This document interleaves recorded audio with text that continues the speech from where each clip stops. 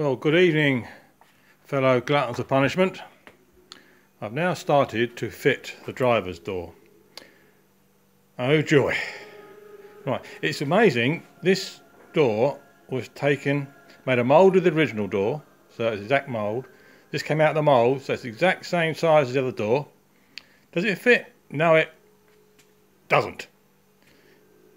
Who knows? Anyway, it's for a change. I'm quite happy that Lotus used very thick fiberglass, because I've had to grind the hell out of that down there.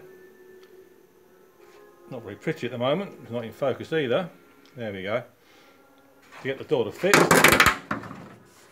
It's a snug fit down here, but over tight here. So grinding away, and it's still touching.